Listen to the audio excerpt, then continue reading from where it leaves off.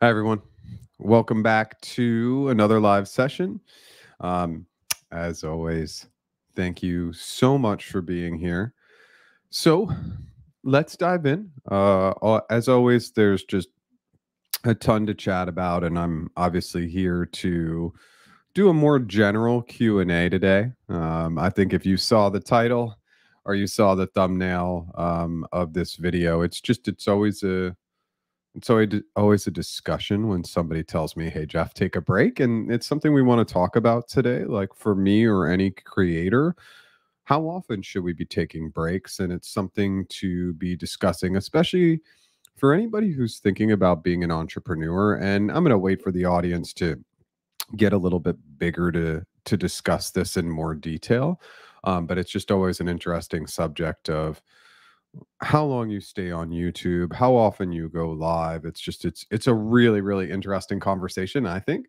So let's just go backwards before we go forward. So yesterday's video, I'm really candid that a lot of the newer content that I'm creating isn't getting maybe quite the views as some of the content that I created a few years ago. But yesterday's video to me it's one of the most critical overlooked items hands down when it comes to interviewing. And I I would yell this from the rooftops if I could, and I would want to yell lots of things from the rooftops when it comes to interviewing. But if you haven't checked out yesterday's video, it's all about implementing visuals in your interview answers. And I give a ton of samples of how to go about it and what a really not great answer looks like as opposed to a really good answer. People really struggle if you do not create visuals for them. And why is this so important? Because this is a more general communication tip as well.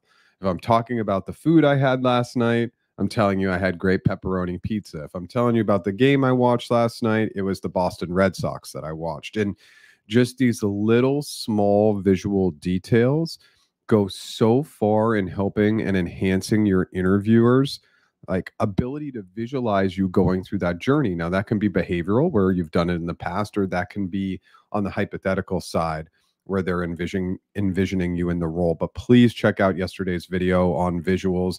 I know it's not going to be a highly watched video, but anybody that watches it and implements more visuals into their interview answers, you're just going to do better in your interviews. And this is tried and true. And this is just, again, more general communication skills. Okay, so as people are jumping in, please say hello. Let me know where you're visiting from. Let me know that you can hear and see me okay. Um, I'm going back to hardwiring in, so there's just no Wi-Fi hiccups, so I feel good about that. But yeah, please, as you come in, again, any and all questions are on the table today. Let me do a quick prompt on my services, and then we'll dive in. If this is your first time here, my name is Jeff H. Sipe. I do one-on-one coaching. So I do one-on-one strategy sessions, which are resume, LinkedIn, networking, one-on-one interview coaching, and then one-on-one negotiation coaching. As many of you know, I launched my AI practice interview tool. I launched that. It's been about 6 weeks ago and getting really great feedback and obviously doubling down and iterating on the tool. And then we have our interview mastery course as well. Now, for the tool and the interview mastery course, if you use the coupon code BLOOM today, 15% off the AI tool and $200 off the interview mastery course. This will expire at 11:59 Pacific time today for both of those offers. I go live 9 a.m. Pacific time every Tuesday, new original content every Monday. And if you like what I'm doing today, smash that like button. If you've never subscribed, consider subscribing. Okay, let's dive in. And as always, thank you everybody for being here. Okay, Jeff, your insights are invaluable. My Google recruiter specifically recommended your channel to prep for interviews, which I think is the best form of recognition. Yeah, this is always kind of really surprising to me. I get a lot of recruiters at Google recommending my content. And of course, I don't really know many recruiters left there. I know a few, but most are in lead roles, not really doing the day-to-day recruiting anymore. So it's so cool when I hear that and that they find my content valuable. It's really awesome. However, with the recent layoffs and general instability in the tech job market, there's less interest in switching jobs, entering new fields right now. So it's okay to take a break if you need one. So we're going to talk about taking a break, and maybe we'll just talk about like work-life balance today or whatever it might be. Um, I'm not intending on taking a break. And so, kind of again with the funny thumbnail is it's actually really difficult for YouTube creators to take breaks because the algorithm will penalize you for taking a break.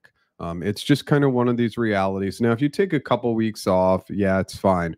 But if you take months off, which was the suggestion of one of my YouTube viewers, the algorithm will penalize you. And it already penalizes longer term creators. What do I mean by that? It kind of likes to highlight what's hot, what's new. And hey, I get it. But it's already a challenge to beat the algorithm when you've been on YouTube for as long as I have. It's been 5.5 years. And so taking any sort of significant break is really a deterrent to creators.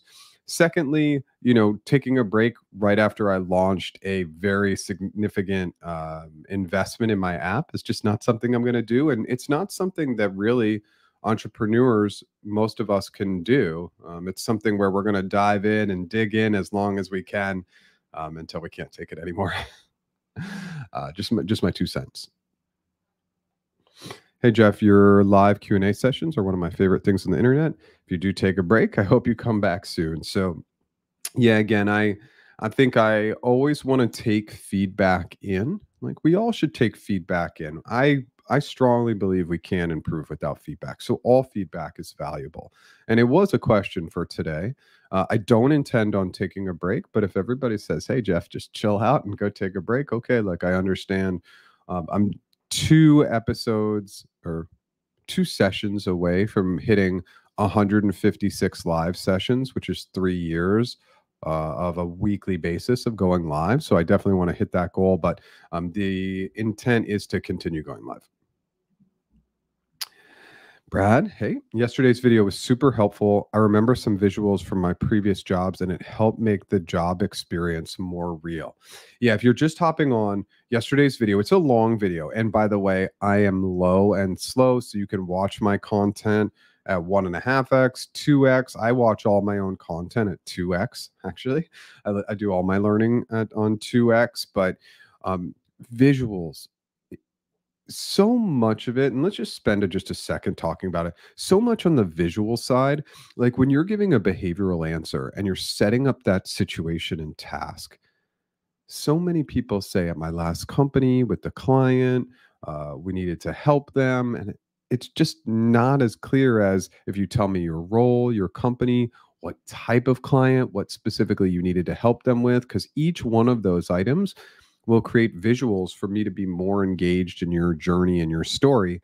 Same thing on the assumptions on the hypothetical side. We're helping a client in the US. It's like, well, that doesn't tell me anything. If you're helping a flip flop retailer that has brick and mortar and online stores in the US, I have a much better idea of the product area. I can picture it. I can see how you might be able to help them. So if you haven't had a chance, again, definitely check out that video from yesterday.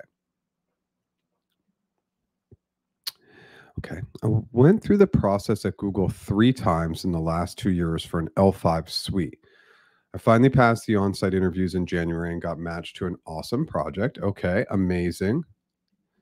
My recruiter asked for my contacts at Google, expected comp, and other data to prepare documents getting ready for approvals. And these just are some final formalities, or I'm not even past HC. You're not past HC. They should really be clarifying that for you, be using better language to articulate this. What I recommend for anybody pre-HC, if you are going to provide internal references, you need to be 100%. They're going to be saying great things about you. If you have any doubts whatsoever, I would just say don't add them. It's not going to be a deterrent to not add them, but adding somebody who does not give you a good reference will stop you. And then on comp, just leave it blank. Leave it 0. Make sure you get past HC before you're discussing any of the comp items. It's not going to be a blocker. I'm coming off of a little cold, so if I'm a little froggy today, and just an FYI. Hey, Mark from Austin. Oh, I'm so needing to get back to Austin. It's unbelievable. Um, awesome, Brad. Cool. Hey, Liz. Always great to have you here from Sarasota. Amazing. Hey, Jeff. I had my second interview for an ad sales role, which was an RRK. At the end of the interview, I asked the interviewer for feedback. Okay. He told me I was a good candidate, had good thought process, but there's an important question I should have done better, and shared how he would answer the question. Okay. What do you think about my chance to get a third interview? My first round was a GCA with the hiring manager and it was great overall. Thank you. So, Henry, what I always tell people is there's no way I can know the percentages. I know that's a terrible answer. I get it. The fact that they said they liked you and were willing to give you feedback, I see that as an indication of more good potential to move forward. But I really don't know. Even if it wasn't the perfect interview, maybe they didn't like one answer, so they're leaning higher, but maybe the first interview was a higher recommendation. You're definitely going to get a third interview. But I can't know for sure without seeing the feedback. And that's why I always hesitate to give a full opinion. But anybody who's going to provide some feedback for you, that's always great.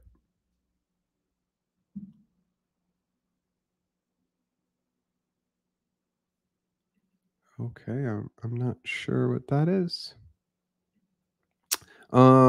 Huge push at Google to turn contractors into vendors. Yep.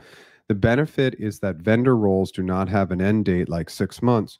Roles include medical, sick days, and even 2 weeks of vacation per year.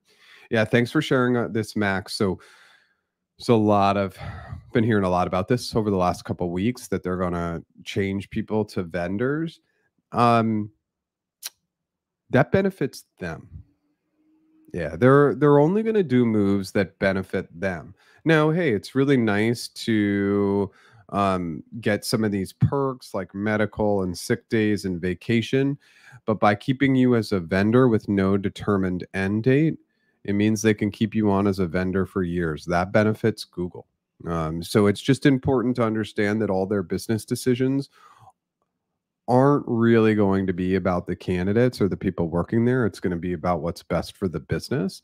And hey, I think it's great to get sick time and medical and vacation, but it's going to lengthen the time that people stay in a non full time role, which is obviously really the goal. Just for the equity component. Thanks for sharing, Max. I appreciate it. It's something we need to continue to discuss and talk about.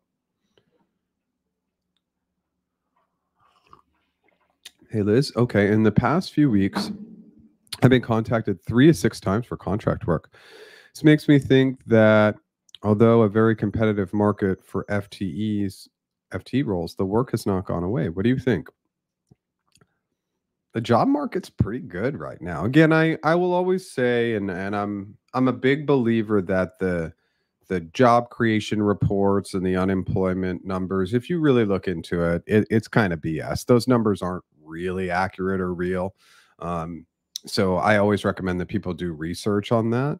But I do think that right now the economy is, I mean, it's surprisingly resilient.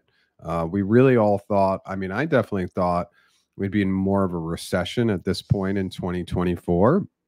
And I've just seen overall more hiring, more openings. So this is all good news. And I always recommend, hey, like if somebody's going to offer you a contract role, remember that contract roles for the most part should be negotiable. You're just cutting into the agency's margin, and then it's a great way to get your foot in the door and potentially turn it into a full-time role. And I think pretty much everybody knows I started as a contractor at Google, but I got converted very quickly based on a lot of luck. And that's kind of the way the world works. You need to put all your eggs in the basket to make sure that you got all the eggs, I guess. And then you're obviously hoping that you get a little luck along the way. P.S. Another comment reminded me that the contract roles are more interesting to me than most FTE positions. So I guess the company saves cash and I make more plus interesting gig, but no security. Yeah, Liz, I mean, I think for where you're at in your career, you're not going to make more as a contractor. You'll probably make less in total comp, right? That cash component that's going to be taxed the least, you're going to make more money in that sense potentially, but overall comp probably not. But again, a great way to get in the door at any organization. See if you like it. See if you like the leadership, the teams, the product area. So contract roles can be pretty good. And sometimes when a contract role does pay more than an FTE role, then paying for something like medical out of pocket isn't as bad. Now, with Google, it sounds like they're going to cover that with these new vendor roles, but something just interesting to always be thinking about. Hey, Ethan. Hey, Jeff. I've been watching and joining your lives for the past couple months, and happy to say I got my offer from Google today. Ethan, absolutely amazing. Okay, so congrats. Now let's move on. You got your offer from Google. Please, please, please make sure you negotiate. Anybody on this live, please, if you get a job offer from Google, people are not negotiating enough. You have to get after it. They are not going to rescind or penalize you for getting after it as long as you're gracious and kind. But those initial equity numbers, they can almost it depends, but the equity numbers at Google can almost always be doubled. It's a huge amount. I mean, even at the L3 L4 level, these offers from initial offer to the offer you accept should be going up by 30 or 40K per year. Okay, and then as we go up the levels, it should go up more and more. So I just cannot emphasize enough. I see the messages. I get feedback from people, and I just know they're not getting after it enough. Anchor high with Google. I have never seen an offer rescinded from them. Never, not once, not ever. I've negotiated over 500 offers with them. Never seen an offer rescinded. So please get after it, and congrats. And thank you so much for continuing to show up and letting us know, and good luck. And you are so welcome. Thank you for being here. I finished my interview at Google and it went well. However, the recruiter informed me that the hiring manager prefers an L5 instead of an L4 for this position. They suggest waiting until mid-year for team expansion, at which point they'll consider hiring for the L4 level. Is this a typical procedure at Google, and should I trust and wait? Okay, this is a great question. So yes, sometimes what happens is we go through the process and there is some level misalignment, right? The manager may be looking for balance on their team and they just have a lot of threes and fours and they really just want to bring in some fives. That can be good for parity within the group. I don't know if parity is the right word, but the biggest thing you need to do is figure out the cadence with your recruiter. Okay, great. When should I check in with you? Should I check in with you June 1st, July 1st? When's a good time to check in? If they're like, I'll get back in touch with you. Say, look, I need to take ownership and control for my life. And so is it okay if I check in once a month, once every 2 months? You just need to own the check-ins because that way we get some control and then we can ask, do you prefer text or email or phone call or whatever it is? It's probably going to be email, but we just really want to keep that control item. And yes, this happens, and yes, new roles open up. Yeah, of course, we always want to get it right when the timing hits, but definitely just make sure that you stay in touch with the recruiter. That's your number one priority, and figuring out a path to just stay in touch with them.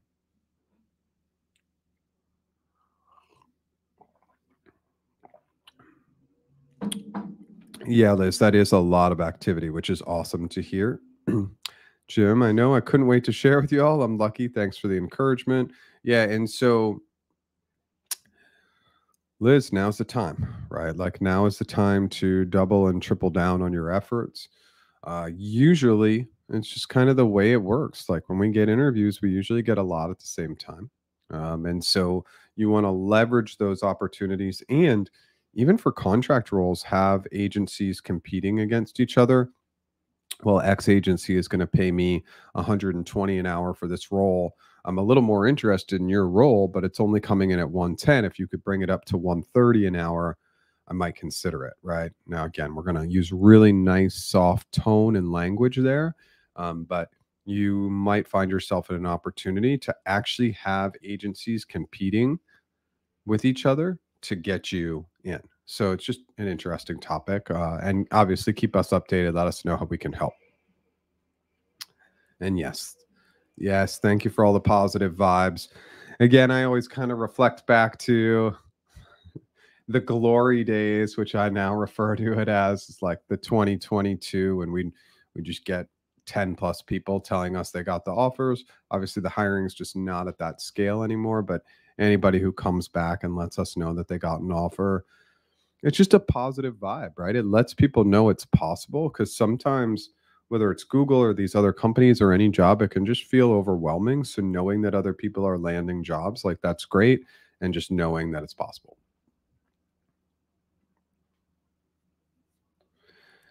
Hey, Jeff, to prep for our strategy session, I've been updating my resume utilizing ChatGPT as an assist. I have not modified my LinkedIn. Should I do that based on the updated resume? Jim, as always, great question. Um, yes. So there's this piece of advice that I simply don't agree with when it comes to LinkedIn, and that's when they say don't copy and paste your resume bullets into the experience section of LinkedIn. Why not? Now, if there's anything confidential in there that you need to scrap out, sure, but would you really provide anything super confidential in a resume that you'd be sharing with companies anyway?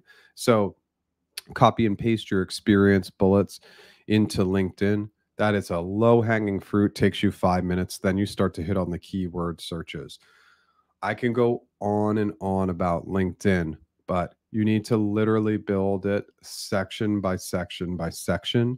And LinkedIn to me, a million times more valuable than your resume because people can find you on LinkedIn. Now, if you're in job search mode, totally open to work, get that open to work banner on there, get an upgraded LinkedIn account so you can hyperlink in your resume at the top of your LinkedIn profile. But I've said it a million times, but I'll say it again. I got my job at Google because I had a good LinkedIn profile. That's literally it. I didn't do anything. No, yeah, did I pass interviews? Did I get in and perform as a contractor? Did I have to interview again, get converted? Yeah, I had to go through all those steps, but none of those steps happen without a good LinkedIn profile. They came to me. They reached out to me. And I I know people don't love LinkedIn. I don't love LinkedIn either, but I know that it's a valuable resource with 1 billion global users. And it's just a great way to get eyes on your background. So, absolutely copy and paste that in. And we prioritize our resumes because, like, that's the thing we got to get to companies. But once we prioritize our resume, we need to tell ourselves that LinkedIn is actually more important in our job search. And that's where we should be spending the bulk of our time. Thanks for that, Jim. If you have more questions, let me know. Ethan, thank you to everyone for the congrats. Best advice for anyone going to Google is that the process can take a while. It took me 4 months. And for some people, it's a year. And for some people, it's 2 years if they get stuck in team match. It's long. It's a process that requires massive amounts of patience. And it should be blown up and changed, but that's the system. It has been that way for a long time. So thanks for reminding people. It's great. Should I keep it long? LinkedIn has lots of history. Thoughts? Um, so I always recommend on LinkedIn that we make ourselves look younger. I mean, this is just a reality of LinkedIn. So if you have like really old positions, and Jim, I think we talked about this maybe a week or two ago in a live session, but if you have older positions that are less relevant, drop them off. College dates on LinkedIn, not recommended.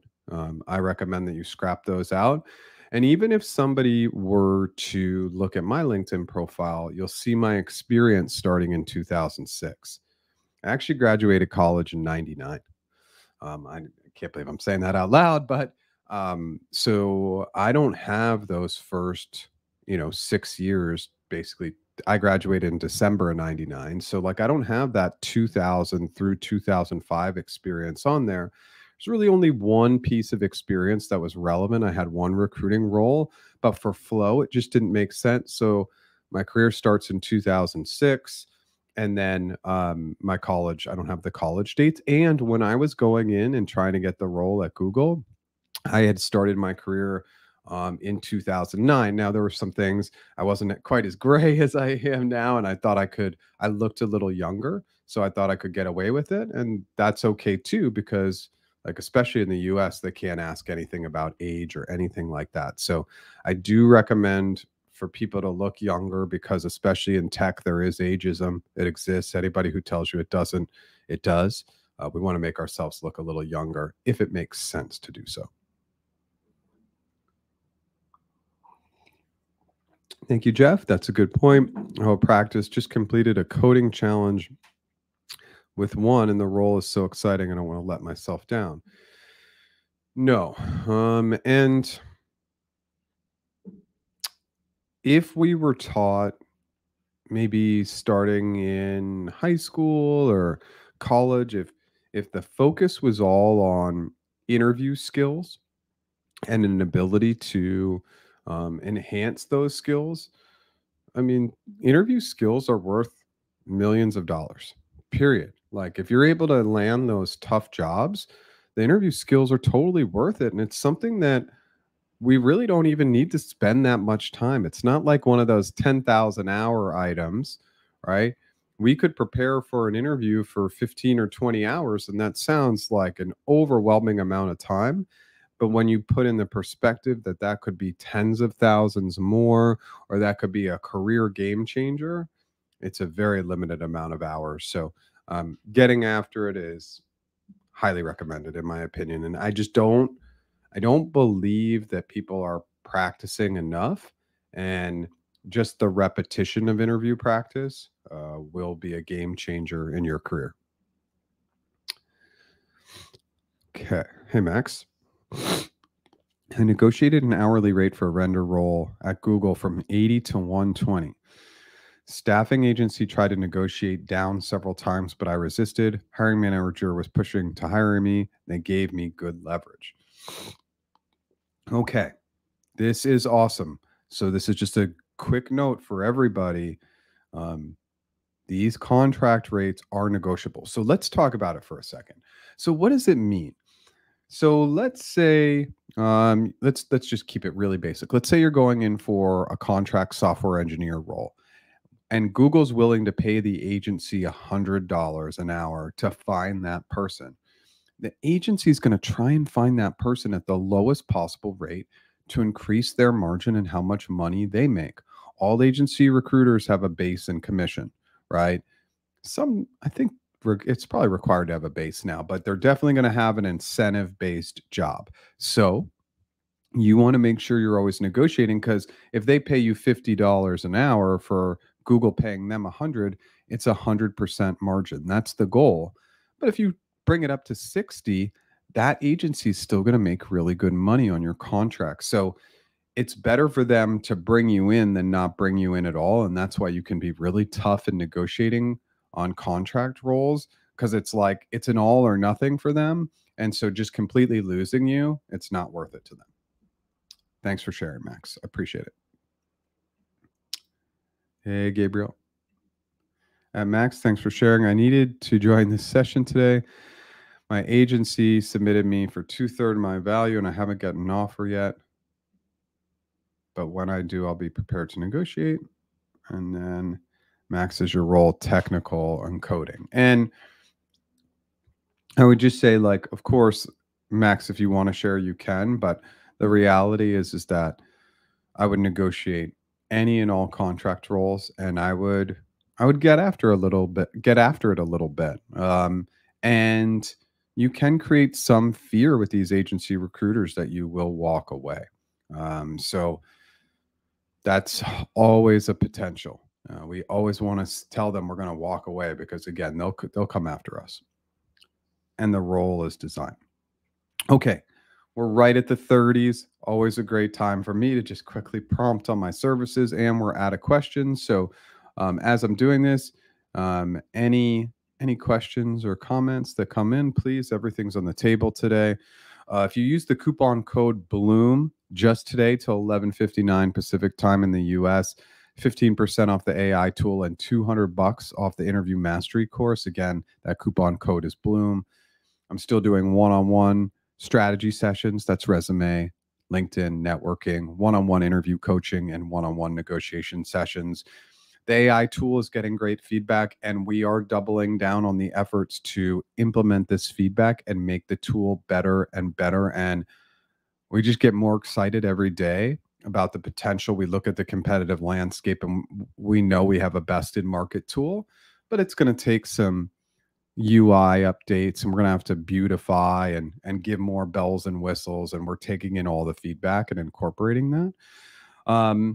If you like what I'm doing today, smash that like button. If you've never subscribed, I go live 9 a.m. Pacific time every Tuesday and new original content every Monday. All right, let's dive back in. Yeah, okay, it was a design role. Okay, awesome. Thank you. Hi. I aced my TAM interviews last year, but couldn't proceed due to a hiring freeze. Recently, the recruiter contacted me to check my interest in upcoming openings. How long does it take? Okay. If I'm negotiating the offer for the Toronto location, which stands at a base salary of 123, 95K USD in stock and a signing bonus. I've requested an increase in stock options. Thoughts? So you're negotiating. Okay, let's go back. You're negotiating for the offer. They contacted me to check your interest in upcoming openings. Okay, so maybe a little bit more context. I think we've gone through this again, and if it hasn't been you, it was somebody else for Toronto for TAM. The base salary at 123. I'm assuming this is a L4 TAM. 123, 95K in USD and a signing bonus. It's probably like your signing bonus is probably low, like between 10, 15, and 20K. And yeah, I'd be trying to get the equity up to 200K-ish. If you just ask them to increase it and they increase it a little bit, ask them again to increase it, but give them a more solid number like, oh, I was really looking for 242 in equity over 4 years, something like that. But yeah, just make sure you're negotiating and getting after it. That's really, really important. So you're doing good work. I'm currently preparing myself this year to eventually get into Microsoft, Google, or Facebook. Okay. And just understand that those organizations they're going to be a little different, right? So like Microsoft and Google are bigger than Facebook or Meta. And Google and Facebook or Meta will pay significantly more than Microsoft for the same role. So that's just something else to be aware of. Google front loads the equity. So I think always when it comes to front loading equity, like I like that better. I want to take the money now and decide whether I'm going to stay for the long term or not. Whereas both Facebook, and I'm going to keep calling it Facebook Meta, both Facebook / Meta and Microsoft, it's going to be a more flat model where the equity is 25% over 4 years. Okay. So we're out of questions. So we're pretty early on into our live session today. So I'm going to kind of hang out and let's see if any questions, any comments, anything that's top of mind for you. Let's maybe take a step back into, let's go here first. Follow-up question. If the signing bonus is removed, how much can they double with stock option? That varies quite a bit. Sometimes they'll say, hey, we can move the sign-on back into equity. I used to always recommend taking that step because it used to be less of an apples for apples. Like if you had a 10K sign on, they used to give you 20 or 30K in equity. If they take 10K and they only give you 10K in equity, I would keep the sign on bonus. I want money now. And this coaching has really changed. 2 years ago, I would have said, always move the sign on back into equity. Now I strongly encourage taking the sign on because these big tech companies have shown that they will lay off, and I want to get all the money now. That's why I love Google's front loading model. I'm going to get more equity. I'm going to get that sign on. Um, you just want to see what they're willing to give you if you move the sign on back into equity. But yeah, I mean, for an L4 TAM in Toronto, I mean, I'd like to see your equity come up into the high ones. That should be your target. All right, Jim, fire away whenever you're ready. So again, as comments come in, but let's talk a little bit about, and if comments come in, I'm just going to chat for a couple minutes, then I'll answer those questions. But, the question today was, should I keep going live? And I think it's really kind of just an interesting story to discuss, like what it means to be a YouTuber and what it means to be an entrepreneur. And so on YouTube, taking breaks or any significant break off the platform, YouTube's going to penalize you. You take a couple weeks off, no big deal. 2 to 3 months off, which is what one of my users recommended or one of my viewers recommended, the algorithm is going to significantly penalize me. And I'm already being penalized for being a long-term creator. YouTube won't really talk about this, but if Sue Smith came onto YouTube now and started creating similar content, they're going to bolster her content as they should because she's a new user and they want to keep her motivated to create content. For older users like me, I'm fighting for every view, right? And that's not a bad thing, but it's just something to note. And then as an entrepreneur, the recommendation to take 2 to 3 months off, like I don't make any money if I take time off, right? I'm not an employee. So continuing to keep going. I also launched what I believe will be the most significant part of my business in that AI tool 6 weeks ago. So these are just things that won't happen. And if people think I need to take a break, yeah, well, of course, most entrepreneurs who grind and work as hard as I do probably need multiple breaks. But it's part of the reality. It's part of what I signed up for. And to be able to do what I do, you have a give and take, right? So the the give and take is you work more, you're always on, but you don't have a boss, you're your own boss, and you literally are not capped financially. So those are the benefits. I just thought it'd be interesting to talk about because taking time off, um, I just don't see that as an option. My business coach probably would tell me that I need to take a long break too, but the reality is that I have a goal in mind that I've set for myself, and I can keep pushing towards that goal until I achieve it. And I don't see any need to take a break. I hope that was interesting. All right, let's go. I was contacted by Amazon proper, not AWS, about a product manager tech role that doesn't on paper look like my background. I've got your recruiter questions ready, but beyond those, how would you approach this one? By the way, first contact about the role in well over 2 years. Um, okay, so let's start with a few things. Okay,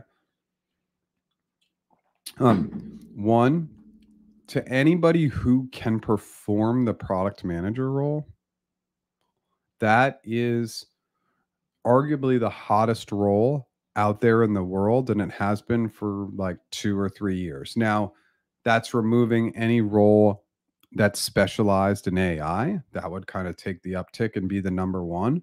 But product has even surpassed software engineers because we know AI is going to impact those roles.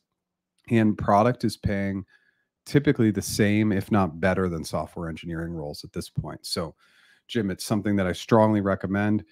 And the product manager interviews at Amazon are going to be much easier than the product manager interview at Google, without question. Like, this is one area where the product interviews at Google, I think, are probably the hardest of any interview. Where at Amazon, Just have to have great examples from the last couple of years and be able to answer a ton of behavioral questions. So it's definitely something I recommend getting after. You absolutely want to make sure that the role is the right fit. And you do want to ask the recruiter why they're seeing you as a fit for the role, especially if you don't have a lot of product experience. But just the comp, well, first of all, they're interesting roles, but the comp has just been, we're on like a 3-year stretch where the comp for product managers has gone up so much each year that it's just something I always recommend. Oh, keep going live. Okay, thanks, Liz. Support is invaluable, and I feel like I have a valuable colleague out there in the solopreneur, and I have ideas for you, by the way. Need to find time to share. And please, Liz, share via DM on Slack. If anybody hasn't joined, we have a free Slack channel. We have over 4,000 members. Hey, it's sleepier than it was a couple years ago, right? There aren't as many comments or questions coming in, but it's a great way to just see what other questions people are asking outside of the live sessions. And we have a peer practice feature in the Slack group where people are practicing with each other. Again, I don't think it's happening as much as it was in maybe 2021 or 2022, but it's still an option, and it's all 100% free. So just something that I strongly recommend. And for anybody who has feedback for me, please give me that feedback, right? Everybody's lens is valuable. All feedback is valuable. And so when you're just meeting with people and talking with people or using products, if feedback isn't a default mode for people, it's a missed opportunity for them to learn and grow. And so I'm always looking for feedback, and definitely with our AI tool, like you can always email me at jeff@practiceinterviews.com. We have that chat feature in the app. I mean, I want to get as much feedback on that tool as possible just to make sure that we're continuing to make it better for our users. Okay, thanks, Jeff. You have lots of PM experience. Okay. The Slack link still didn't work for me within my login space. Okay, Jim, I want you to do this. Just send me an email at jeff@practiceinterviews and say, hey, send me a Slack invite. If you can do that now, jeff@practiceinterviews.com, and I'll make sure you can get into the Slack group. For all the years I've had that Slack link, and you need to keep updating it. It always doesn't work for some people. I've complained to Slack a million times, asked to speak to somebody to look at my account, but haven't been able. You can't get anybody live, so it's just been a little bit of a struggle. So definitely email me. Just keep going live. Thanks, Gabriel. Does your AI tool available already? Yep. It's been available for about 6 weeks. And again, I'll just throw this up here really quickly. If you use the coupon code, actually for the AI tool, it's going to be called a promo code, 15% off if you use that code Bloom. If you want to hop on the AI tool, the AI tool is free, but it will only allow you to practice 3 questions before it shuts you out. And the biggest thing that we did not include in the free feature is that we did not include in the free feature the ability to add your own job description. That's a big difference, right? Your ability to add and have questions produced off of the job description is important. The other cool thing that I think we really did with that job description field is we removed any rigidity, meaning if you have some notes about the position, you can add the job description and those notes. And then on the back end, we run it through ChatGPT. Our backup system is Claude. If anything goes down on ChatGPT, and it will create questions not only based on the job description, but additional notes that you add in. We really haven't seen a lot of that from our competitors. So we do think that that's a huge differentiator. But if you want to just try it out for free, app.practiceinterviews.com, and you can try out a few questions to get started and see if you like it. But if you want to sign up today, that coupon code Bloom will get you 15% off your first month.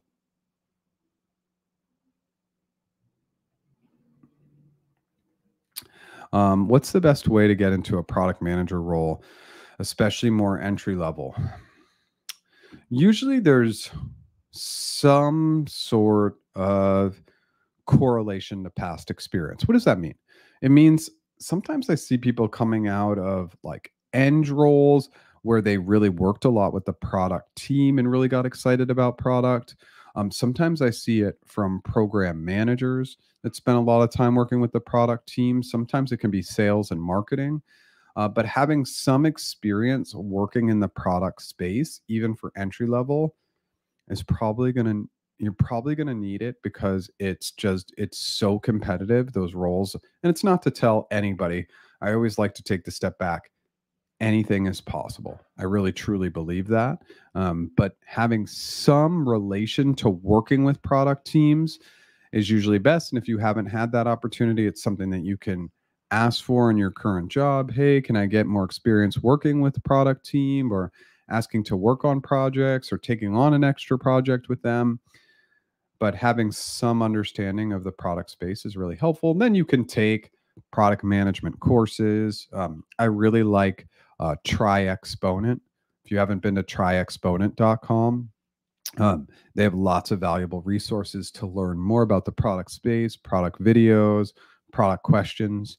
Uh, but the challenging thing about product, and for anybody interviewing for product roles, and Jim, this kind of applies to you, but not 100%, is like if you get hypothetical questions and you're interviewing for a product manager role, too much ideation, not enough execution. So I just see that with my product clients, that they're always ideating, but not executing.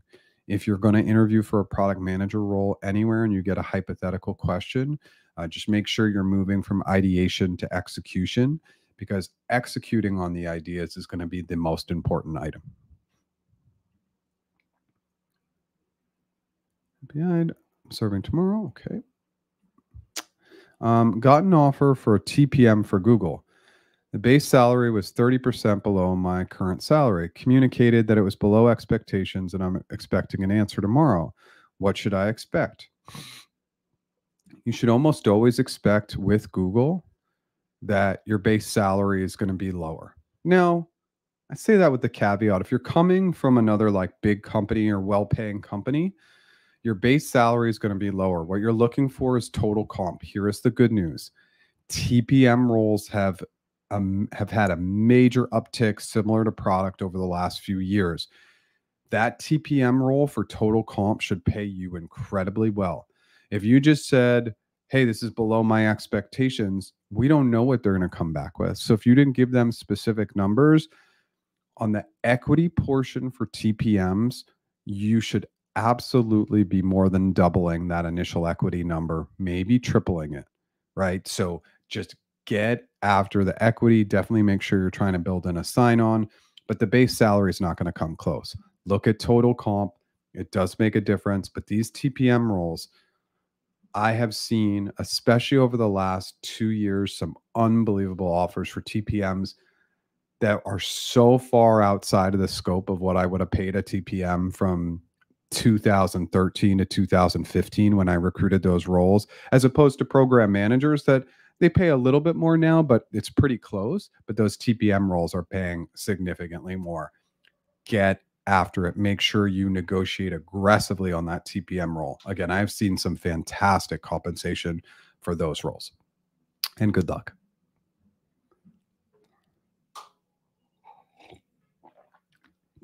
Hey, Jeff, I'm currently in the team fit process.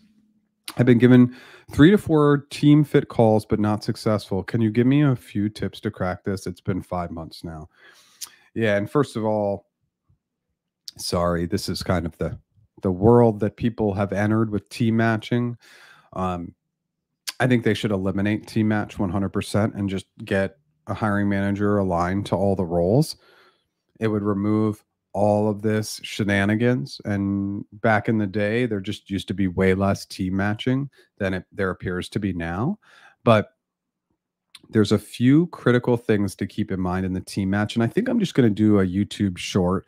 I have a longer video on this if you want to go to my YouTube channel, but there's a few things I want you to really focus in on.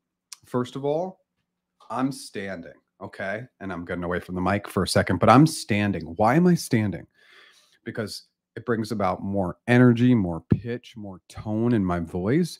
I recommend that if you're physically capable, that you stand for the team match, just because again it will exude more energy. That's one. Secondly, you should have fantastic answers to tell me about yourself, why Google, and why the role. All those answers should be 1 minute or less and should be very catered to the team and role that you're interviewing or that you're team matching for. Then my favorite part. This is the missing piece of the puzzle. Not everybody agrees with it, and I always have to put that caveat out there. Ask questions about them. Too much of these team match calls, I know I'm not sitting in them, but I know what are the biggest challenges I'm going to face? What should I expect in this role?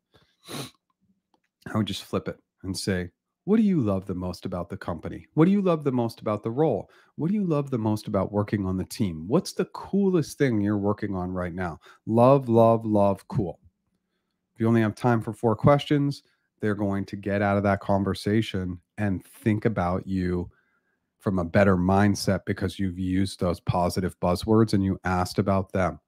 This is not made up. This is science. When people talk about themselves, the more they talk about themselves, the more they like you. It is my strong recommendation that the questions are really focused in on them. Then after you've asked a bunch of questions about them, then you turn it and say, how do you see me fitting into the team in this role? And then you can flip it and ask some questions about yourself. I hope that helps. It's not uncommon to be in your place to have 3 or 4 team fit calls. That's actually probably on the higher end, but it can be a long, drawn out process. And so patience and staying in touch with your recruiter are going to be critical.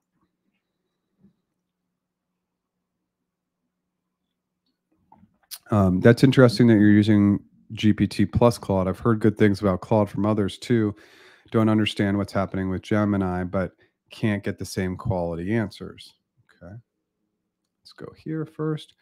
Do you think that sometimes launching early and going for more feedback before product is 100% finished is a good or not so good strategy?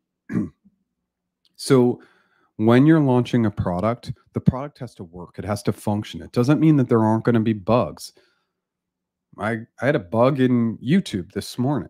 I mean, YouTube has how many daily visitors? It's like in the billions. It's something crazy. So like YouTube has bugs. So if my tool has bugs, yeah, that's going to happen. But when you launch a product, it should not be launched in the sense that like everything should work and work appropriately. The biggest lesson that I have learned in my entire life from a business perspective, and this is something I learned at Google and I have applied as an entrepreneur, ship. You have to ship things. If you want perfection, no successful person has ever waited for things to be perfect before shipping. You have to ship, you have to get it out there, you have to get the feedback and know that you have delivered a fantastic product on the front end, but that you're going to continue to evolve and improve it. And when I launched my course, I baited my course for 15 months before I launched it. I got a lot of feedback and then I launched it. And was it the absolute 100%? Was everything perfect? No, but it was pretty good. You know, that's where I wanted to be. And the course has gotten great feedback. The AI tool has gotten great feedback, but I have a use case, and this is getting a little off track, and I'm going to go back to the 2 questions I skipped here in a moment, but I did actually work on an app. This was when I was at Google. I had a side hustle project. I was working on an app that was kind of like a Facebook, but it was more focused in on just all positivity. I don't think that would surprise anybody. What was the challenge? The challenge is that the person actually running the app, the founder of the app, wanted visual perfection. And it just took way too long to get launched. And I took that as a learning lesson to not do that with my products, to make sure that they worked, functioned, that the user was going to get an excellent experience, but that I wasn't trying to ship perfection. Because if you wait, it just takes way too long and people will beat you to market. They'll get more things done just because they decided to ship. Great question. Do you need knowledge? Do you need technical knowledge for product? As a follow-up, what's the best coding language to learn? So let's talk about it. No, you don't need to have coding to be a product manager. Now, if you're going after a technical product manager role, yes, but for more of an entry level product manager role, you don't need to have coding expertise. And if you did, that could be a variety of different coding languages, but that is becoming, I think what happened is, or at least what I saw from Google, I can give Google as the case study. So the Google case study is that they were doing those very technical interviews for their product managers for like, maybe they added that for like a year and they had to remove it because nobody could get through the bar. Everybody was getting crushed. So most product roles aren't going to have that much of a technical component. And if they do, it should say technical product manager. Yes, congrats. Yep, thank you, Jim. Jeff Sipe, practice interviews for outbound PM at Google Team Match is gone. They have moved to hiring manager plus relevant team loops. I believe this has been applied to all PM roles at GCP. Okay, great. And you know, again, this is what I would want to see from them. It's really important to understand that the outbound product manager role pays less than the regular product manager role because it's a little bit more, again, outward facing, marketing focused. So I recommend when people can get into the product manager role at Google, like try and go for the regular PM role. Obviously, if you can get in the door, great. But just my 2 cents. Follow up on the team PM offer. I told my current salary value, and the recruiter sent that value to the comp team slightly higher so they could meet me in the middle. Is this something that usually happens? Well, you shared that information, so we can't unshare that. Now, yes, you share information, the recruiter goes back to the comp team, but equity, my best guess is that there's a huge equity play that you haven't done yet. Make sure you say, okay, you can't meet me on the base. I'm looking for an equity of 475 over 4 years. Can you please take my expectations back to the comp team and advocate for me? Thank you so much. So you just need to make sure you're driving up that equity because, again, on the TPM roles, there's tons of room to move. And don't be shy about asking. Remember, that's their job to advocate for you. It's not their money. It's Google's money, and it's not going to impact them one way or the other. So just make sure you're negotiating strongly. Ms. Myers, when is a product ever 100%? I would say the MVP has actual value to a customer, launch it, then iterate. And that's what the initial paid version of the AI tool is. It's an MVP. That's it. It's an MVP. And then you go to and you build the roadmap. And so we have the next 3 phases built out in the roadmap. And those are constantly changing and evolving based on user feedback and based on our target audience as well. Jim, good point. I'm a bit of a perfectionist and I still haven't launched, and this is hurting me. So point well taken. I knew I had to join this call today. There used to be somebody I followed really early on in my entrepreneur journey. I can't remember their name, but they used to always brag about all the spelling errors that they had in their content. Now, bragging about spelling errors, I don't really think that's right. But like in my course, I know in one part of the course, I do have a spelling error. It's been highlighted by a few people. To go back and actually change that spelling error would be quite a bit of work. So I haven't done it. Does that take away from the course at all because there's one small spelling error in there? It really doesn't. People are still also reading the word as the word it was intended to be, even if they notice that there's a spelling error. Like, there's lots of these cool tricks where if things are spelled out and they're even close, like our brains will just naturally go to reading the word in the correct way. So something as small as that might have stopped somebody. They might have pulled down the course, fixed it all up. But the reality is I just want to get value to as many people as possible. And going back and fixing one spelling error, it's just not super important. I bought a $5,000 course that had audio issues, multiple spelling errors, but the value was still there. Those things didn't take away from the value of the content. And that's the most important piece, Liz. Oh, yes. I love this. Perfection is the enemy of progress. Great, great quote. Brad, next week, hope I've gotten into the App Store. Amazing. And Liz, just get after it, right? Again, I look at Google and again, I had like a Gmail thing come up. I've had a workspace thing come up. I had a YouTube thing today. Like this is a $1 trillion company or whatever their value is today, right? And they're still going to have bugs. So just know that whatever you do, it's not going to be perfect, and that's okay. And that's okay. Hi, Jeff. Thanks for this amazing advice you put out. I'm a software engineer with 2 years of experience. Recently, I've been contacted by a startup who want me to be their first hire. Okay. There's a more senior role like founding engineer, but I'm concerned if this jump will look like a title over inflation in the future. Could this be a problem? What do you recommend doing? No. Titles are relevant to company size. So you could go in as like lead engineer or principal engineer, and it's a startup with like very few people. Then when you go to a company like Google and they're like, whoa, it looks like you're a principal, you can say, yeah, it's a smaller company. So it's a bigger title. I'm definitely willing to take on the title of software engineer, etc. Titles are all relevant to size, right? And so like a VP role at one company might be a manager or might be an individual contributor role at another company. It's not something that I would worry about. I would say if you're really excited about the opportunity, you see the potential, you like the team, you like leadership, the comp's right, go for it.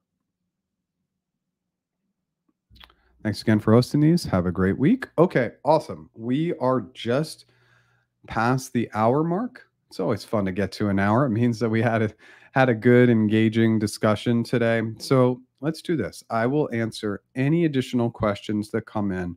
But let me go ahead and go into my wrap up. Again, if anybody has anything that's lingering, please come in and ask it. But I'm going to go into my wrap up now and happy to answer those last minute questions. So if you use the coupon or promo code Bloom, 15% off the AI tool today and $200 off the interview mastery course.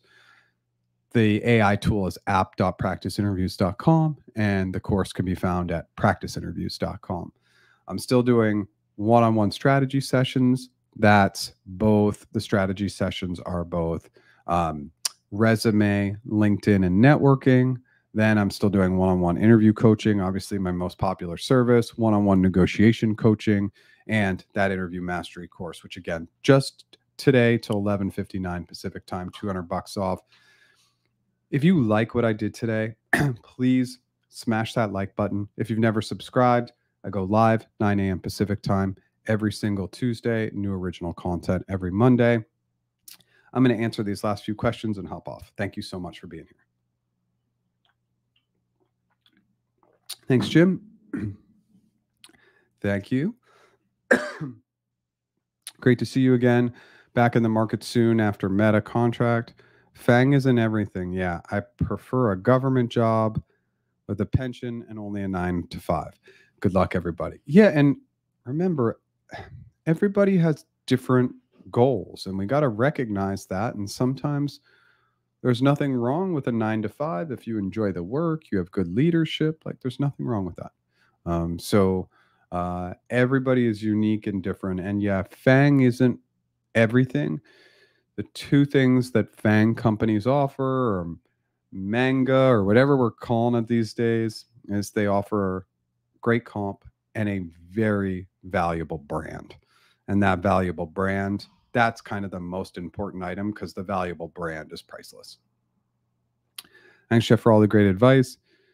Even a bit of a group therapy to conquer perfectionism. Ship. You should put a sticky note up somewhere, Liz, today that just says ship, and just have it up, be looking at you, whether it's in your bathroom mirror, on your computer, or whatever it might be. Ship. Because once you do, you'll be so proud of yourself and you won't look back, and then you'll get the feedback you need to get. to improve and iterate. If you don't ship it, you'll never know. Oh, I'm in an office, and yes, I'm in an office. I have the best commute in the world, and I always like to share it. My commute is 0.6 miles. I ride my beach cruiser. I'm in San Diego, so the weather pretty much allows it year round. I ride my beach cruiser to the office every day, and it's wonderful. And there is a trick here. I don't really share this trick, but the way I've set things up is very intentional, meaning that this is similar to an interview. I have the light coming in on my face, so I'll always have a big window with light coming in so you can see me clearly. I also like that the cars are moving in the background. You can see, so that's the reflection of the glass back out onto the street. That actually keeps you as the viewer engaged longer. If it's just static me against a white wall, it's not going to be as interesting. I know it's weird, but I learned all these things about motion. And so even if you watch some of my earlier videos, those were very intentional that they were outside so you could get the reflection of the trees wavering back and forth.